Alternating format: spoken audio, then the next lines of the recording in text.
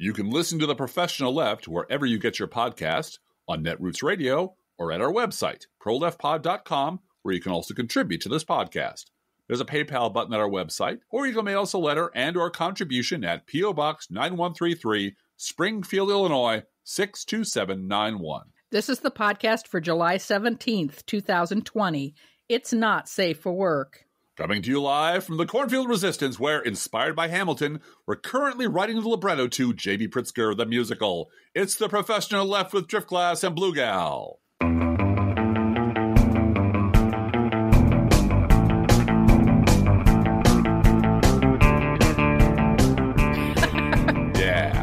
You think we're kidding about that, but yeah. Well, you know, he's JB's already lived to a ripe old age, and he's rich, and he's not an immigrant, so we can't steal everything from Hamlet or from Hamilton, rather. Hamlet or Hamilton? Yeah. No, either one. Yeah, yeah.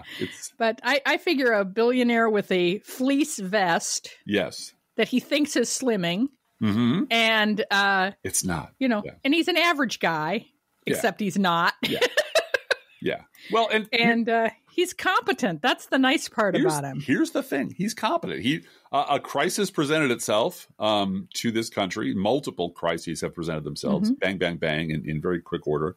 And you really can sort of size people up by how they're dealing with something that is very bad. I've told the story before about I was a very, very small part of the Chicago response to Katrina. Yes, and right. It was incredibly impressive to see, when you put competent people in charge of shit, they get stuff done. Even when they've made a mistake, they correct it overnight. Literally, they picked the wrong location for the relocation center. It wasn't going to work. There was no air conditioning. It was not possible to fix it. In one night, they changed all the directions around. They relocated everything and got it all up and running because they put competent people who understood logistics and disaster recovery and tragedy and counseling and how to contact relatives and all that shit in charge of things, and step back and say, what do you need? You know, as soon as the crisis is over, we will take our tents down. We'll go back to doing what we did. But what do you need to fix this? And there was no shopping list too extravagant. There were questions asked, but the phone company delivered boxes and boxes of cell phones. Right. It just was like, this is how you do shit. There are volumes on the shelf. Barack Obama left on the shelf of the White House a pandemic response playbook, which Donald Trump threw in the shitter because it was touched by a black man. And now we are in this horrible place. And, you know, it's and every governor is in the same boat of, we know we're on our own. We know there's not going to be any leadership out of Washington on this. We're on our own.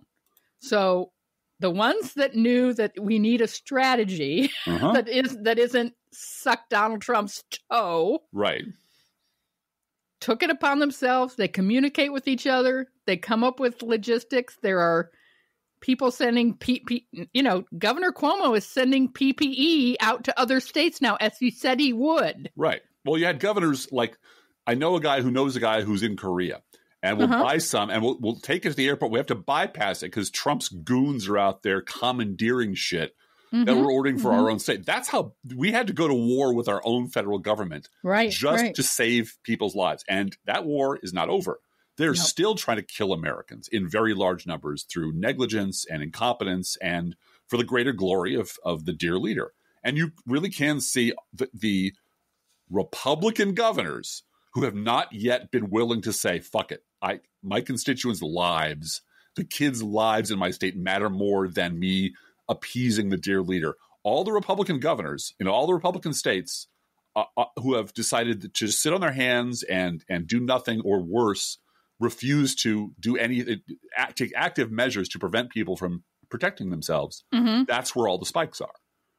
And there are a couple of Republican governors who have not done that, who have listened to science and are really furious with the White House. So the ones who have decided that I'm not going to let my constituents die to appease Donald Trump's ego. Because you know what? Here's the dirty secret. They all think he's going to lose. And they really are lashing themselves to the mast of a ship that's going down. Right. And they're like, they want to be on that last lifeboat that just gets off the deck just before. And so they're willing to do what any competent public servant should do, which is, how do I save the most number of people who are under my How do control? I make sure there's enough ICU beds for the crisis that is coming? Yep. How do I invoke the World War II rule to get people mass producing PPE? You said to me this morning that you feel as though we've entered the last reel of the Wrath of Khan with Trump. Yeah, it really is. It really is. It just, and I've done the Photoshop before, and I mentioned this before. It really is, for hate's sake, I spit stab at thee from hell's heart. It really is just this incredibly evil scumbag who 97% of Republicans love, which means 97% of Republicans are complete cultural dead loss. They're absolutely beyond redemption and salvation. You can forget about them. We want them to have health care. We want them to have good food and clean water. But when it comes to dealing with them as a member of your fucking species, forget it. They hate you. In terms of political debate, we're not interested. No, right. And they are actively working to try to destroy everything that you hold dear. And they're not going to stop when Donald Trump is gone. They're just not. Well, I think what's going to happen if we're going to pull out old movies. Yes. Why not? We're good at that. Why not? We're good at that. We excel at that. Yeah. I think after Trump is gone, it's going to be, the wedding scene in Monty Python's Holy Grail of, this is a happy occasion. Yeah. Let's not argue and bicker about who killed who. Who killed who. You and I can see it coming. I've written enough about it. I wrote a long thing today about the Great Reset has begun because Bill Kristol did a tweet and did a thing on the Bulwark, which got him on MSNBC saying, part of me thinks the Republican Party might just be a complete loss. They're just... and Kevin McCarthy said that if the Democrats sweep in 2020, they won't win elections anymore. The Republicans will never. Republicans won't win elections anymore. And I said, well, yeah, that's the point. Yeah. You tried to take away my health insurance. Did you think I forgot that? What Bill Kristol is doing is trying to get back on television because since he lost his weekly standard, they don't invite him up to the big house much no more. So he's using his powerhouse Bulwark connections to say, but if you read the article carefully, he centers the beginning of all human history in 2016. Of course he does. There are the people who wrecked the Republican Party. Those are the Trumpists, and they all happened after 2016. And they're not going to listen to us because you know what? We were right about Trump. We were right about him. We were right. They don't want to listen to us. You weren't right about Sarah Palin. Yeah. Well, again, that happened in the before time, Bluegal. We don't talk about the before time. Don't forget, folks, that Bill Kristol's the one who handpicked Sarah Palin as the awesome solution to John McCain's problems. Now how much would you pay? But wait, there's so much more. In Bill Kristol's background, there's so much blood and bullshit and looting and corruption and stupidity. And bad writing, getting fired over and over again. Yeah. And then rehired by God knows who for God knows what reason. But let's all remember, that's why he wrote an article saying essentially the Republican Party is probably a loss. It's probably a dead loss. It's probably not worth saving. And the reason is because Trump and 2016 and the people who sided with him are the real reason. There's an absolute lack of acknowledgement that anything happened before 2016 at all. This is exactly how they got themselves off the hook last time. And they will continue to do this until it doesn't work. Well, until other people control the cameras. I mean, if you'd like to jump ahead to Mika Brzezinski today, oh my God, on Morning Joe, which I don't watch, but was sent along to me by several thousand people. So I sort of had to. People do that with you. Yeah. Yes, they do. Mika Brzezinski on the Morning Joe show today, announcing that Donald Trump was way worse than anyone thought he would be. We never thought he would be seeing this. Nobody did. And everybody who cried election morning knew what was coming. Well, And between Eric Boehlert, bless his heart, and Soledad O'Brien, and you, I went into your archives and said, here's all the times that Mika Brzezinski and Joe Scarborough put Donald Trump on the air for free, gave him free fucking airtime, stroked his ego, told him what a great man he was. Let him phone in. But that he didn't even have to get his pants on. Right. And even after he was elected, helping him, going down and partying with him at his resort. Writing his speeches for him. And really trying to groom him in a way that they knew would probably be impossible to be someone who wasn't going to be a complete fucking a total fuckwad, yeah. But remember, all of that happened in the before time. So we don't talk about that. And the reason you don't talk about that is because Joe Scarborough controls the camera. So no one who could show up on the set say, well, wait a minute, didn't you do this and this and this and this is Here are all the tweets from Morning Joe about on the phone now, Donald Trump. Yeah, which are all in your archives. And again, Soledad O'Brien, bless her heart. And here's all the things you could have been asking Donald Trump about when you had him on your show and you didn't do that because you're a fucking suck up. Eric Bullard, I could go on like this for days. Here's this, and here's this, and here's this. None of that will reach the mainstream political discussion because there's been a decision made at some very high executive level that we're simply not going to acknowledge that anything before 2016 happened. You're never Trump. We're never Trumpers. That's what we are. Yeah. Everybody remembers. And that's what puts us and that's what this is the thing that I wrote about, which if you were right about Trump in 2016, you are marked by a special grace. Among conservatives, elite conservatives, Bill Kristol and the Never Trumpers, you have a mark of special grace. You have special genius insight. You know shit. You saw it coming. We were so wise. All right, if you were right about Trump from 2016, you are a saint. A martyred saint, but you're a saint. But if you were right about the right for the last 30 years, as opposed to the last 3 years, you are fucking invisible. We do not want to hear from you. Shut up and go away and sit down. And this from our allies as well as our opponents. People who don't want to talk about what happened before then because it might screw everything up. It might, who knows, Trump might win. And that's actually the pitch that Charlie Sykes makes on his podcast this very week, which was, if anything can save Donald Trump, it's the woke left and their crazy woke leftness and their extremeness. That's the one thing that might drag victory from the jaws of defeat for Donald Trump is because the left, the progressive left, quote, is losing its mind. That'd be you and me, Bluegal. And so we're the enemies. I don't know what. I'm sitting here in my living room. Yeah. In front of a microphone. Yeah.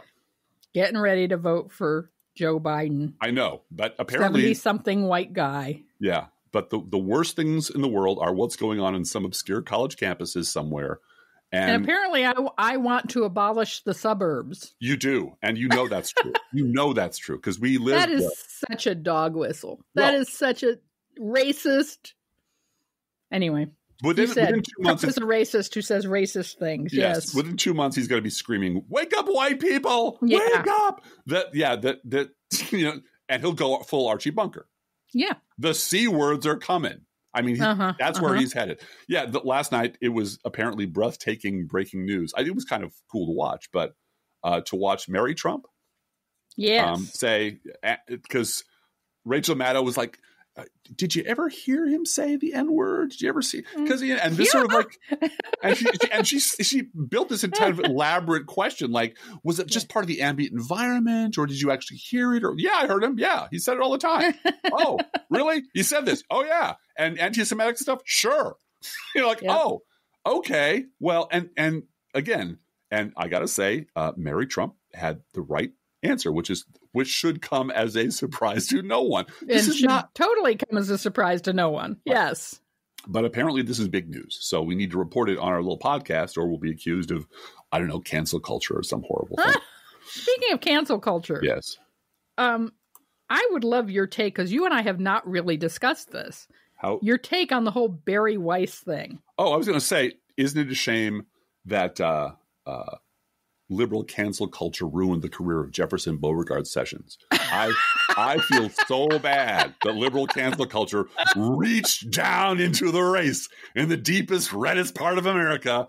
And 10 grain at Mock Paper Scissors has a line at his blog that is a refrain of Doug Jones is the luckiest sumbitch on the planet. He really is. He handpicked his opponent again in Tommy Tuberville.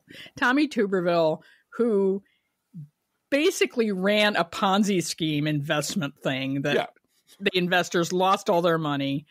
and he skated away. Yes. And he is getting, as a former football coach, one of the largest pensions from the taxpayers of the state of Alabama. Yeah. Where you used to live, by the way. Yeah. Yeah, where I lived for 14 years. All my children were born in Alabama, so I know Alabama politics.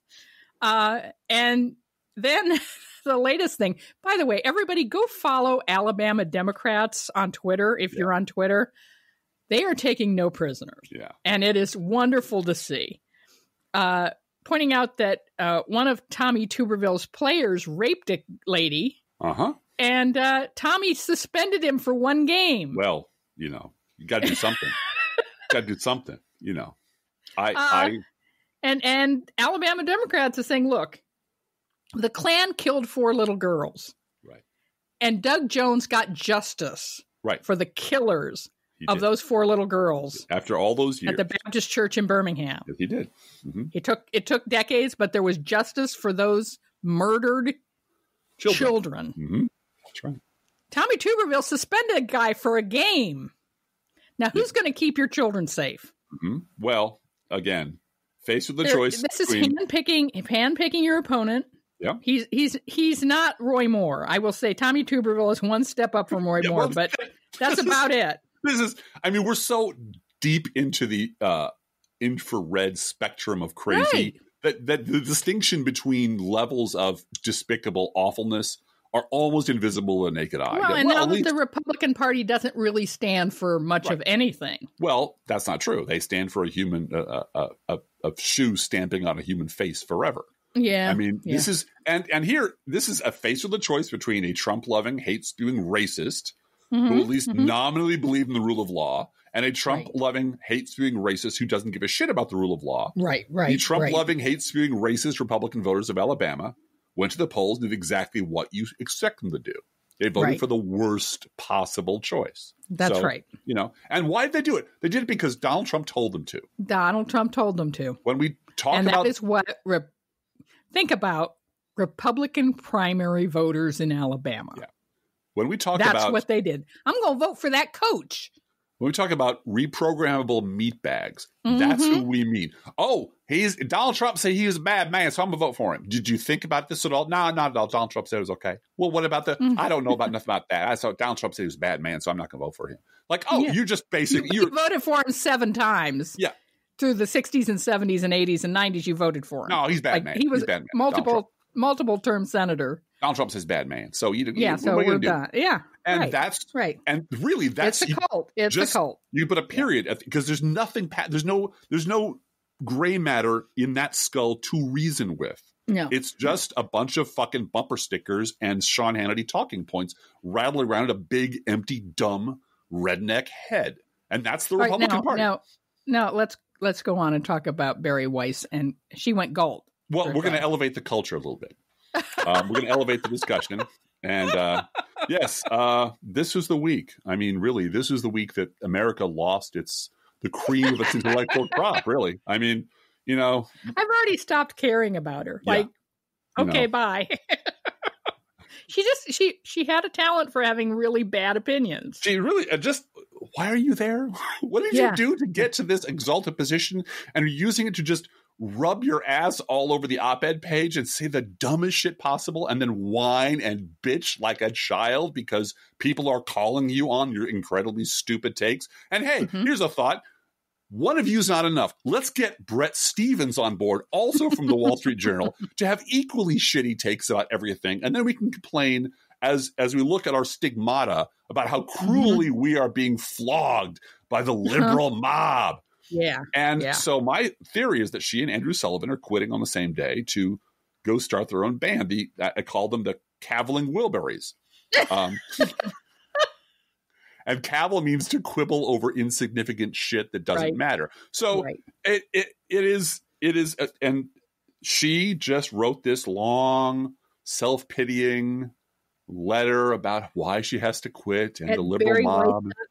Yes. Yeah. And Andrew Sullivan quit today on New Yorker magazine. And in his first sentence, he said, I'm not going to make this about cancel culture. And then he spent the better part of 12 paragraphs in this long, self-aggrandizing, self-pitying, whining about, I don't have to write in a crouch anymore, protective crouch anymore. I can really tell you what I think. And how college campuses are shit and they're just full of liberal Nazis and blah, blah, blah, blah, blah. So they're both going away, but they're not going away. I think that's a wonderful thing. I mean, Andrew Sullivan, miss them for very long because they'll be on back. Twitter and Andrew have Sullivan, some bulwark thing to do. Or Andrew Sullivan will have is going back to his blog, which is now going to be in Substack, and he's going to do this thing called a podcast because you can't have too many of those. I don't know what that means. So I get this feeling that you and I are just going to be crowded out of the marketplace by what is it? Godwin's law. Good money, bad money drives out good. It's shitty podcasts and precious conservatives drive everyone else out of the marketplace. This has been a week where the most elite, effete, privileged, closeted, he's talking about Tucker Carlson, delicate, whiny white people have felt just incredibly put upon to the point where they have to, in the middle of a pandemic with 1.3 million people declaring unemployment every week, decide, you know what, I'm just not going to do this New York Times job anymore. You know what? Yeah. This New York Magazine job, I just can't do it anymore. I'm going to go over here and do my blog, and I know people will pay me for that, so that's great. Like, have Breonna Taylor's murderers been arrested yet? No. Okay, I wanted to insert that into the conversation while we're. And I do want to mention we're that we're so worried about Barry Weiss's career. Yeah, well, and Barry Weiss will do fine. She'll be over on the bulwark before you know it. And Andrew Sullivan gave me the opportunity to dig back through my archives, because he did write that he wants to do a brand new thing. His brand new thing is going to be without. They're going to debate everything without personal abuse or questioning their motives. And I took exception to that because I spent 15 years abusing Andrew Sullivan and questioning his motives and his judgment every week, to the point where he once emailed me and said, "Why are you coming after me so hard?" And I said, as I recall, "Dude, you do this to everybody. So how is it's not okay to do it to you?" And that was the last time I ever heard from Andrew Sullivan. You know what he did? He canceled me, Bluegal. You had receipts. He canceled me. Receipts of what he did, too. Well, I mean, you were not paying attention to Andrew Sullivan. Right. But he canceled me. He did liberal cancel culture on me. Cancel culture. And then he goes on to talk about what his conservatism really means, which is adorable because his conservatism is about legalizing drugs and criminal justice reform and marriage equality and wealth redistribution and climate change. I'm like, oh, you're a liberal. But of course, you can't be a liberal because then you'd just be one of a million other liberals. There's no market for that, right? So you have to be this, as I described back in 2009, this rare political minotaur that no one's ever seen before. You're a haploid minotaur. You're not one thing or the other. Because if you were just another fucking liberal who was 20 years too late to the party, no one would pay you to hear anything you have to say, and that's unacceptable. So as I've sort of been wandering all over the place, but the reason this is happening now is because for these people, they need to be in the middle of something, between two things. They need to be between two extremes. And right now, there aren't two extremes. There's one extreme. So how does Charlie Sykes... really sucking all the oxygen out of every conversation on purpose. Yes. I mean, that is Donald Trump's technique. Right. And now he's got Roger Stone to help him.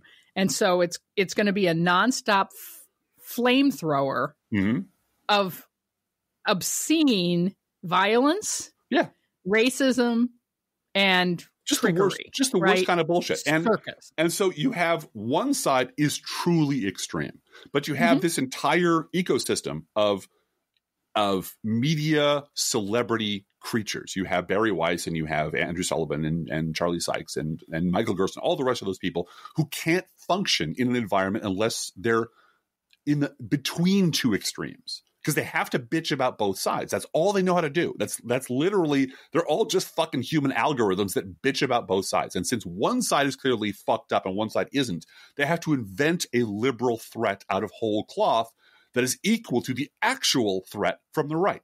That's why you get liberal cancel culture. That's why you get this campus speech code bullshit. That's why you get these people just martyring themselves because the liberal mob has driven us out of the public square when they've driven you nowhere. You get any job you want. You call your friends, you'll get any job you want. But they desperately need equally malevolent villains on both sides of the equation to continue to function in their very protective, very profitable little niche. So, and since there isn't one, they have to make one up, and they're all doing it. That's the thing. That's why I do keep track of this sort of media, this sort of the podcasts and the columns and the shit on MSNBC. They're all professing to the same God, which is Donald Trump is very, very bad, but liberals are just as bad. Liberals are very nearly, the extremes on the left are very nearly just as bad, which is why you need us reasonable conservatives in the middle. And that's how they justify their big paychecks, and that's how they justify their existence in the media. And they're going to go right on doing it until, I don't know, doomsday, or I guess Joe Biden gets elected, in which case they can swing their guns around. Then it's going to be right. They'll swing their guns around, and it'll be deficit. The canceling of the suburbs is what I'm really looking forward to. Well, where will Tucker Carlson live if the suburbs are canceled? You know, we did hear the best nicknames for him from Charlie Pierce. Oh yeah, yeah, Lord Salisbury Steak and the Earl of Fish Sticks. So we thoroughly enjoyed that. But apparently he's on vacation now. Yeah, he's upstate on a farm playing with other wingnuts. But he's fine. He's just fine. He'll be back in a week or 2 or 3 or 4, whatever. Just tanned and rested and ready to come right back. I don't know. You know, these Fox News hosts go on vacation and some of them don't come back. So, like Eric Bolling went on vacation and never came back, but he did come back because now he's on my Sinclair broadcasting station talking about America every week. I turn on my local television station. There's Eric fucking Bolling with a job. Apparently, he just cannot be canceled. No matter what he does, no matter how many dick pics he sends, no matter how offensive he is, there's a law somewhere that says people like that must always have a job in front of the camera spewing right-wing bullshit. And I don't know. I wish there was a liberal law like that, but there isn't. Speaking of vacation and cancel culture, yes, I was in Twitter jail for the 4th time this week. Oh, my goodness. I remember that. It didn't last very long this time. No, they sent me a very nice note saying, delete this tweet. I looked at it, and this time they stumped me. It was so weird, though. It was like you had pressed enter too early. It was like 3 words, and it was an incomplete sentence.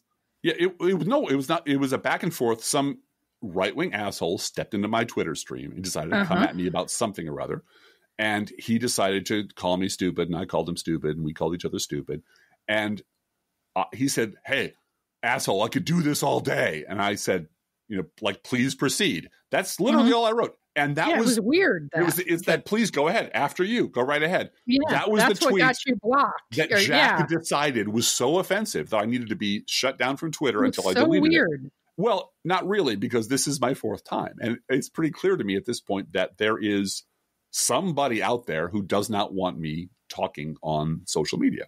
And that they just report everything and something will stick. Now, I think they might have gone a little overboard because apparently all the blue checks got shut down this week for about 3 hours. It was like, and you know what, Bluegal, we'll all remember where we were the day the blue checks. It's one of the great national tragedies is all of the elite people who don't respond to my tweets. Right. All got shut down for an afternoon, and we all just ran naked through the streets going, freedom! It was great. It was glorious. It was short-lived, but it was glorious. It was like running through the sprinklers of Twitter with your pants off. It was a great and beautiful thing. Happy birthday to my wife. Oh, I want to say to people, it's not too late to send me a birthday card because I love birthday cards. Yes. And you gave me 3 birthday cards, and you do this. I always save I save everybody's birthday card, but I have a special drawer for your birthday cards, and one of them was very silly. It had a dog in a recliner saying, you're an amazing mom and a great wife, and I just love watching you do everything you do. Yeah. From my recliner. Yes. Well, but anyway, I often feel your cards are very loving and romantic. And I often feel that my wife them. works much harder than I do. So, and vice versa. It's so funny because you say that, and then I said something to Junior Dude about that. Oh no, don't go get Driftglass for that because he does too much, and he, in his confused, not fully understanding social cues, said, "But wait, he says that about you." Yes. We both do too much. You know what the problem is, honey? These lazy children and cats. They're the problem. The cats. They're the problem. The lazy cats. Yeah, they're pretty bad. I did want to mention occasionally, because I'm quarantined at home. I occasionally go through my old letters, not correspondence from my lovely readers and the listeners to this podcast, but I went through old correspondence from wingnut acquaintances of mine from the olden days, from the olden times. Lord. And I have a very large file of them because they have stopped entirely. Really? Yes. Once Trump really kind of comprehensively shit the bed, because this was all about just the most offensive, like bug-eyed Barack Obama bullshit. Pelosi's going to kill us all. Killery, Benghazi. My hands are bloody, but I don't give a shit. Going back to shirtless pictures of Vladimir Putin from like 2012. These people were hardwired white supremacists since they were in their 20s. And now they're in their 60s and 70s, and they're old and they're mean and they're white and they're absolutely Fox News demographic. So I sort of keep track of them because this is where they're going, and they have been unfailingly accurate in my personal barometer. I don't need to go to the diners and stick microphones in the mouths of idiots. I have exposure to them every day. I don't need to be Selena Zito and talk to people, be the Trump voter whisperer. But I went back to 2014. It was 2014, and it was the Ebola outbreak during the Obama administration. Oh yeah, okay, right. And it was a long quote from Thomas Sowell, who was writing in Town Hall. And Thomas Sowell, you might not know him, is an older African-American gentleman who has made a very good living telling wingnuts and racists that they're not really the racists, that liberals are the racists. And there's a really good living to be made if you want to completely sell out your conscience and be the black guy who tells the racist that they're really the cool ones and the liberals are the real bad ones. He's an academic diamond in silk. Yeah, he is. And he has academic credentials, right? Does. And he's a favorite among conservatives because he will tell Republicans exactly what they want to hear.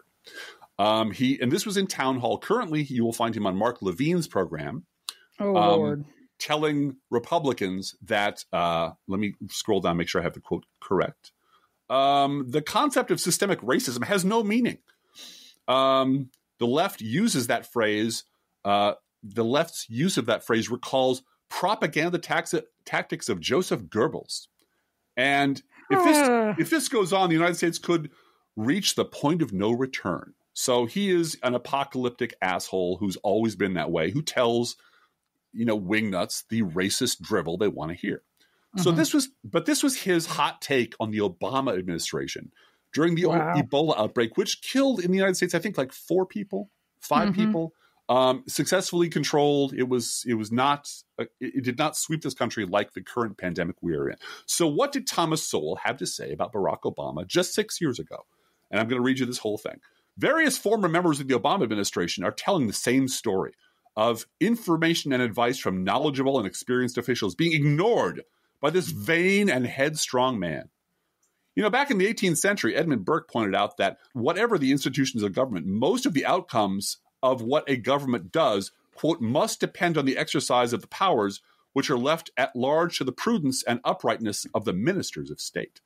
What did the American voters know about the prudence and uprightness of this untried man, the elected president, as a result of his glib rhetoric and his racial symbolism? It's not just bad luck when a reckless gamble turns out disastrously. No one knows at this point how big the Ebola danger may turn out to be. But what we do know is that official reassurances about this and other dangers have become worthless. Worthless, Bluegal, worthless.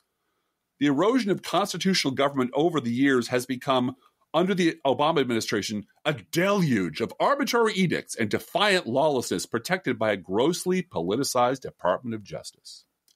It may be time to consider reorganizing the institutions of government so that high officials who try to reassure the public about medical crises are not officials who, quote, serve at the pleasure of the president. nor should the Attorney General, whose duties is to enforce the law, be part of an administration whose lawbreakers the Justice Department can protect from prosecution. That was Thomas fucking Sowell 6 years ago. And now we're in the middle of an actual pandemic with an actual lunatic using the actual Justice Department as his personal thug squad, ignoring expert advice, ignoring advice of doctors, putting the entire American population at risk on purpose. And Thomas Sowell is sitting over on Mark Levin's show bitching about liberals using systemic racism as Goebbels-like propaganda to try to crush America, which may be destroyed if Joe Biden is elected. This is the shit they listen to every day. And this is the shit these people have been listening to for 20 years. 20 years. So please don't. So when it was Obama in charge of Ebola, which was by every measure a tremendous success. Yes, it was a glib, untried, lawless lunatic who won't listen to experts. And we really have to take all healthcare out of the hands of the executive branch, they can't right? Be trusted. We have to just they can't be trusted. They can't be trusted, and because it always gets politicized, and we mustn't allow that to happen. And nobody has grabbed him by his hair and shoved his face back into this quote and said, "What do you think now, Tom? What do you think now? Yeah. What about now?" Because these people don't live in that world anymore. They live in a world where the before time never happened. Obama never happened. How they treated Barack Obama. And now that the notorious RBG has cancer again, they want to forget all about the the Supreme Court rules that they set up for Barack Obama. If she, God forbid, something happens to her next several months, that they'll just ram through another Supreme Court nominee. Now, I'm not as 100% sure as I would have been 6 months ago, because I think there was an absolute ice cold panic running through the veins of elected Republicans going, shit, we could lose everything. We could lose everything. And if Democrats really do run the board, they could start impeaching Supreme Court justices. They could impeach. Well, they can certainly start auditing auditing every single federal judge's tax returns. And did you lie under oath to get this job? And you did? Okay. Because I don't remember ever seeing any information about where the hell Brett Kavanaugh got all that money to pay off all those bills. Yeah, to pay off his debts. Yep. So I am slightly more hopeful about the survival instinct of Republicans kicking in at the last minute.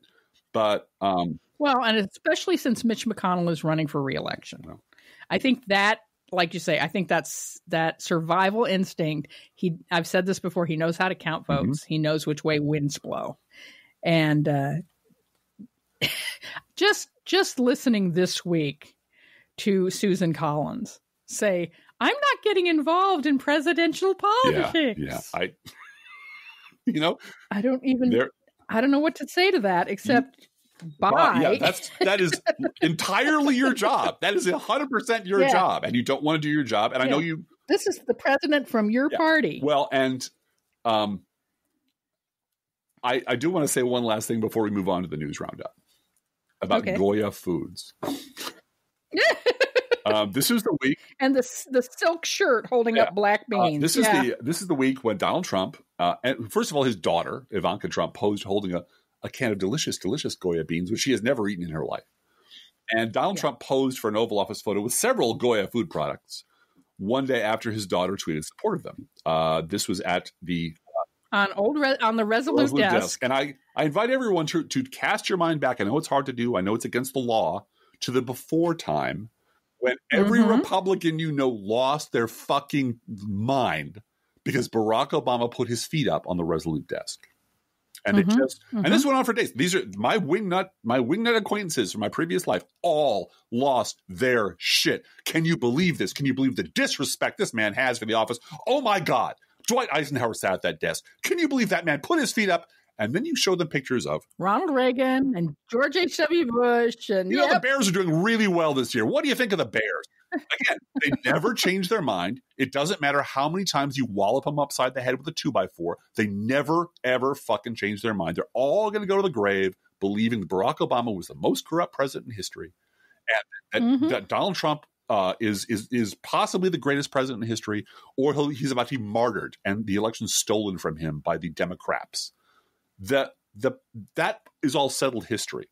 The problem I'm having, which I have consistently, is the people who want to find a middle ground in there. The people who keep insisting that, yeah, all that's true. I will stipulate to all of that. But look, liberals are pretty bad too. Let's talk about how bad liberals are. Let's talk about how awful they are. Let's talk about how they want to limit my speech. And that's the problem I have with the Harper's letter. That's the problem I have with this entire decision. Why the fuck are we talking about a bunch of privileged white people who still have their jobs feeling threatened in their little universes by a bunch of liberals like me saying, maybe we should hold you accountable to some professional standard out there, some professional standard, some code of conduct, some metric that every other profession would demand of you. Like, if you keep fucking up and being wrong month after month after month, eventually you should be fired. As opposed to, well, we want all opinions here. All opinions should be, even people who are just fuck-ups should have a voice at the New York Times. Really? Well, I'd like to be on the New York Times. How about me? Well, no, I'm sorry. That position is filled.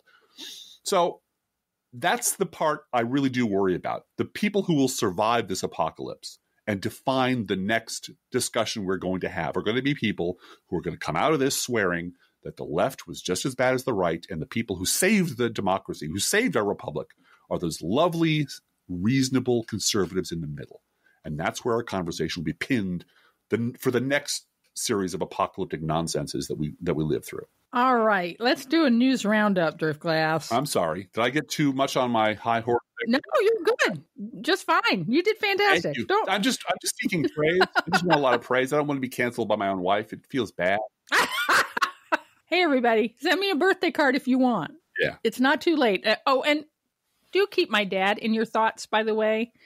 Yeah. Anniversaries are hard. Yes. And many of you know I was born on my mom's birthday. She passed away just a few days before Donald Trump was elected. We're all very grateful that she didn't live through any of the Trump years. Mm-hmm. So yesterday was her birthday, as well as mine.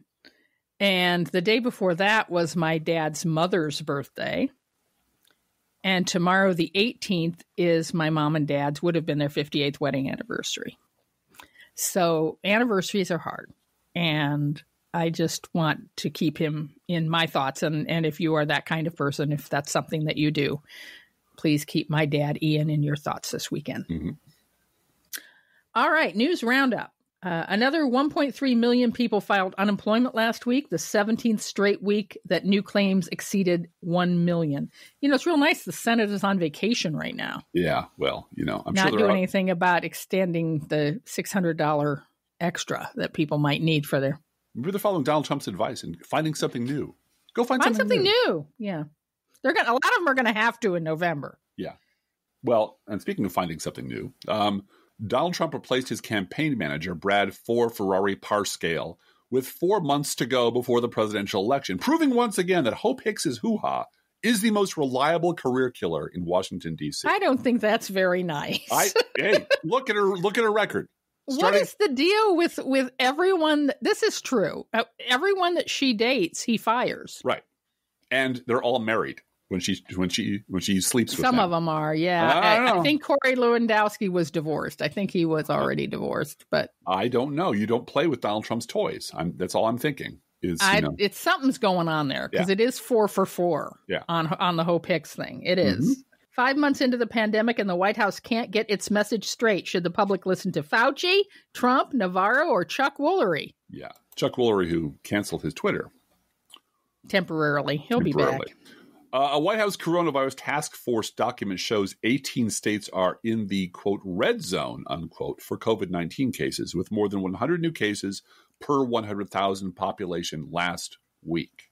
That's very bad. Can I say something about that? Sure. I wrote I'm way behind on my thank you notes, but I wrote a few of them this week. And one went to Florida, and I sighed and, just holding those people in my thoughts. And then I had one for Arizona. I was just like, oh, gosh, again, feeling horrible for the people of Arizona and the people of Florida.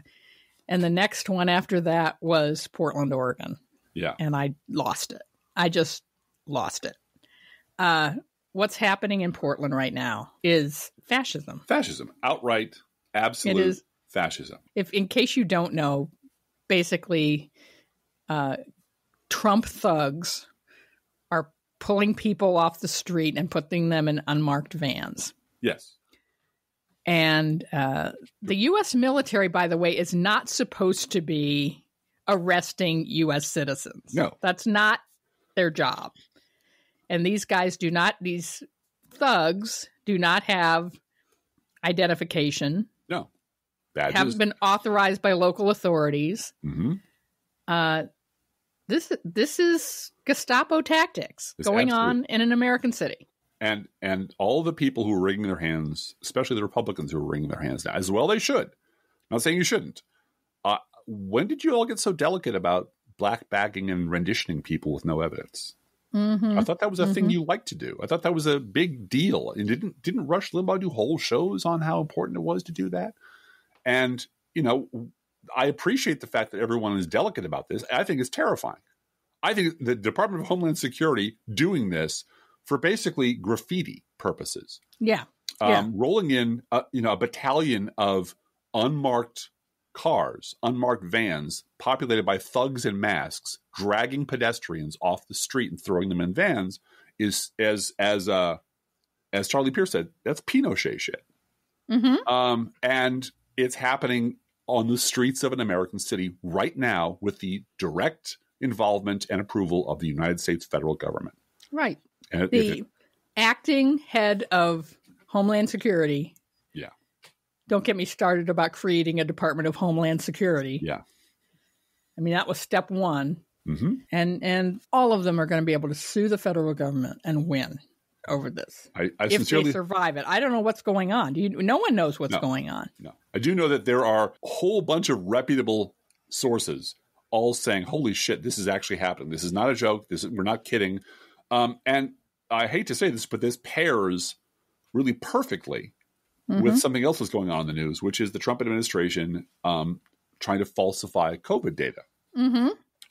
To quote Paul Krugman, the Trump administration is trying to solve the problem of the pandemic by suppressing information. It is both unbelievable and totally predictable. This is the first time in modern U.S. epidemic history this has ever happened. The U.S. coronavirus data has already disappeared after the Trump administration shifted control from the CDC to HHS. The CDC.gov hospital capacity dashboard has gone dark. The director has said the CDC still has access to the data, but apparently the public no longer does. This is terrifying. This really is straight up Stalinist bullshit. This is like, oh, the numbers are bad, lie about the numbers. Oh, we have dissidents, throw them in a van. And this is all coming from the top. This is not some freelance asshole acting on their own. This is all coming from a overtly fascistic, white nationalist White House with the approval of 97% of the Republican Party and the approval of pretty much every elected Republican in Congress. From Kentucky Governor Andy Beshear, quote, I just learned the Attorney General is asking the Boone Circuit Court judge to void every COVID-19 rule or regulation. Guess which party, folks? Jesus. Yeah. And prevent any future orders needed to respond to escalating cases. With no rules, there is no chance of getting kids back to school.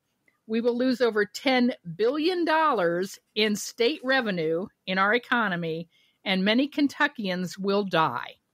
I hope everyone understands how scary and reckless this is.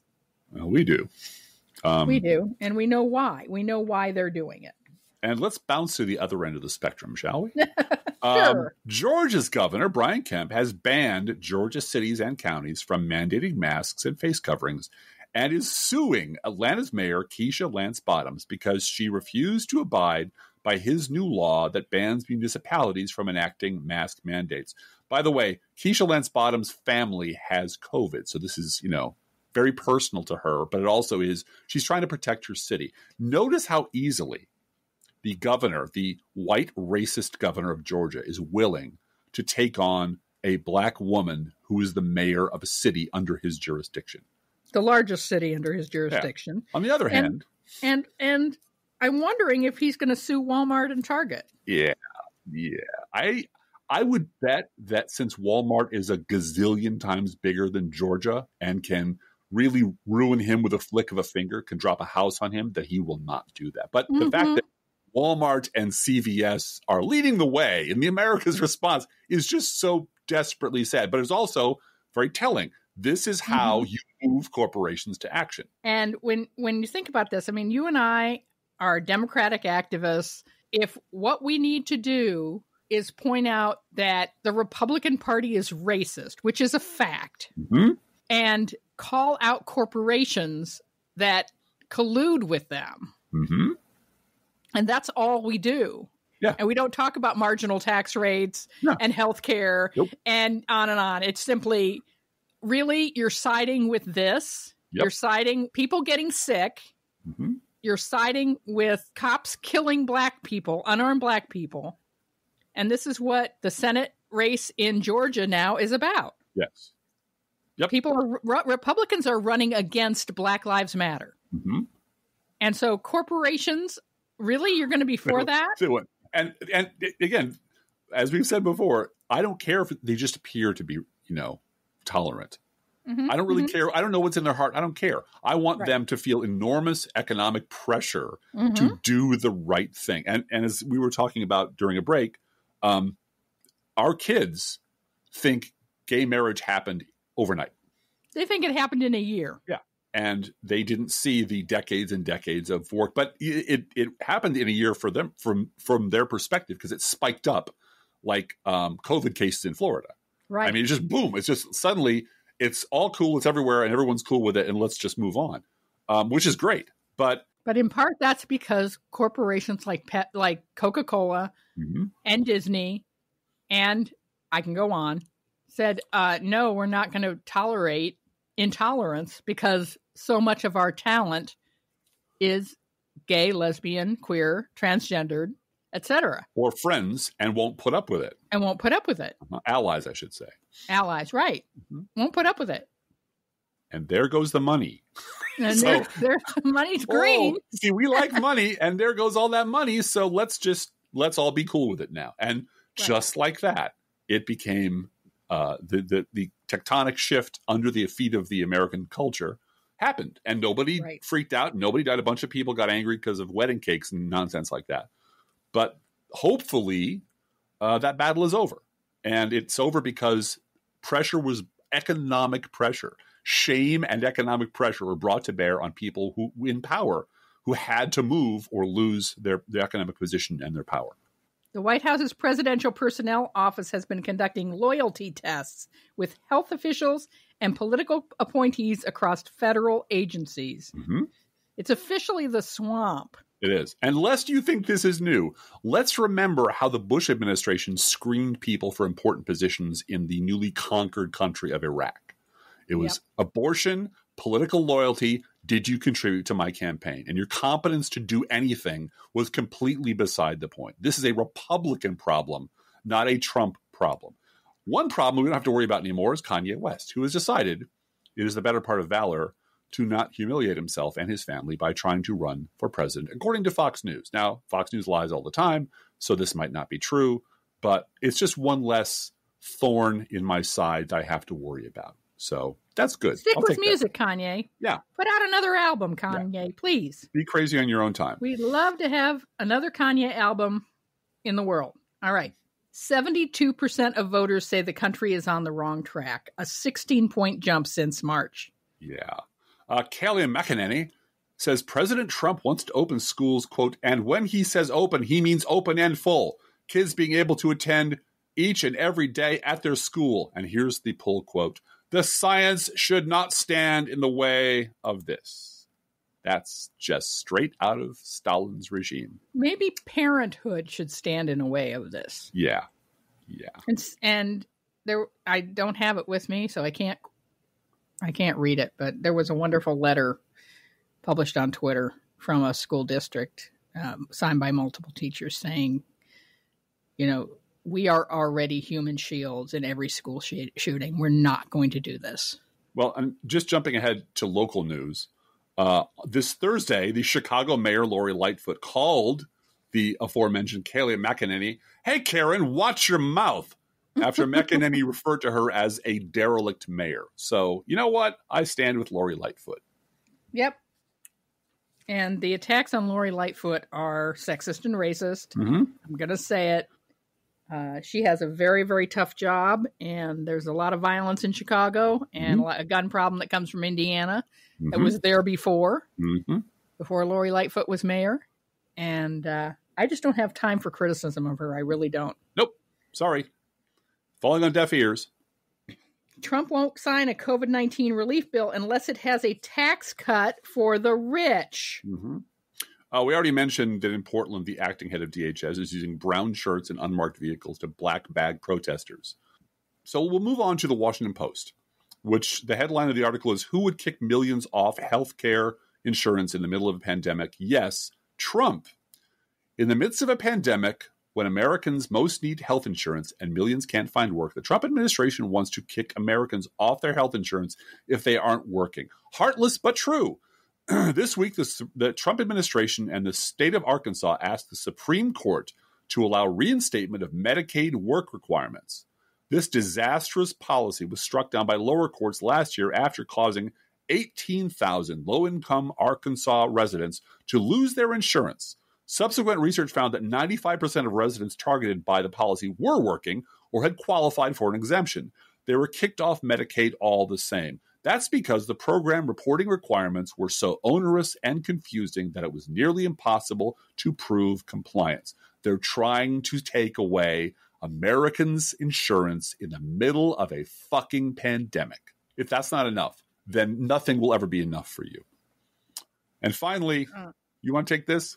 Missouri spent $15 million in coronavirus relief funds on boosting tourism. Yeah. You know what? I ain't going to Missouri. Nope. So, no. And it would be easy for us to do. We're right across the river. Yeah.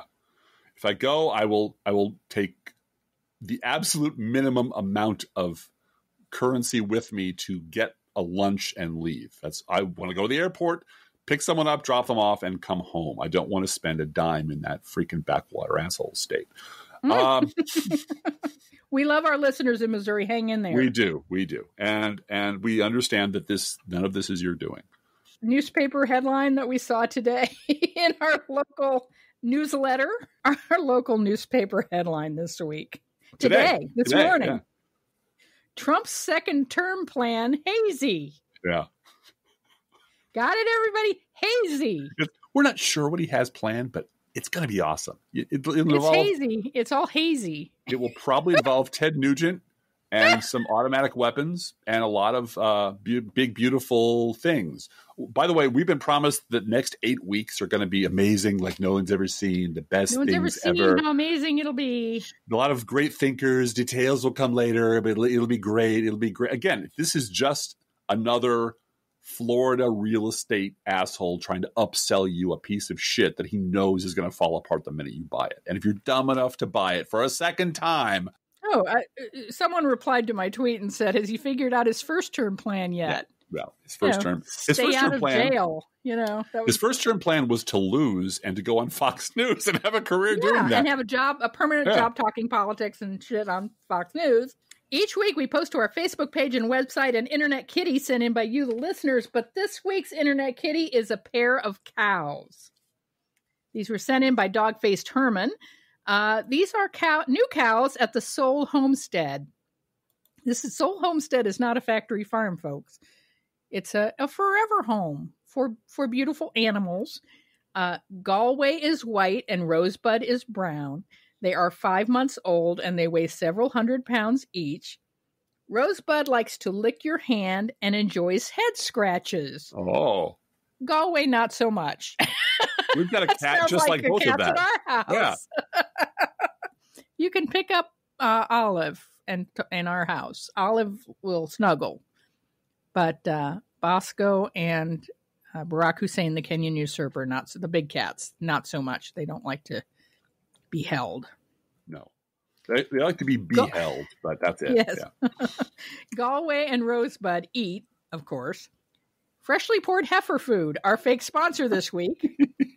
Whether you serve farm feed perfection or dollar store dreck, your cow will sit in the meadow and demand that the food they eat is only freshly poured. Freshly poured, freshly poured. Oh, my Lord, it's freshly poured. And you can visit Galway and Rosebud at our Facebook page or website. And you can send your internet kitty or other pet or farm animal to us at our email address, proleftpodcast@gmail.com, where you can also write to both of us. Feel free to write us. We love hearing from you. If you send me a birthday card, I will keep it. Just so you know, it will be in a shoebox and I will keep it. Be aware that if you write us at any of our addresses, we reserve the right to read your email or U.S. Postal Service. Go Postal Union's letter on the air unless you say otherwise. Hashtag save the post office. Don't forget our gourmet coffee guideline. If you can afford to buy an espresso-based beverage for yourself, buy one for us. This is not charity. This is our job, and it's a labor of love. Approximately 1% of our listeners support this podcast with a contribution, and you can too. See our website, proleftpod.com, for details. Our PayPal and postal address information, GoFundMe, merch, all kinds of good stuff. It's all there at proleftpod.com. Please share our show on social media, and thank you so much for doing that. Hey, Driftglass, how are the Internet Kitties doing this week? You know, Bluegal, the Internet Kitties don't think Tucker Carlson is really catching fish this weekend. Let's think about living. Let's think about loving. Let's think about the hooping and the hopping and the bopping and the loving, lovey-dovey. Let's forget about the whine and the crying, the shooting and the dying, and the fellow with a switchblade knife. Let's think about living. Let's think about life. The Professional Left podcast is recorded under a Creative Commons license. Copyright 2019-2020, DGBG Productions.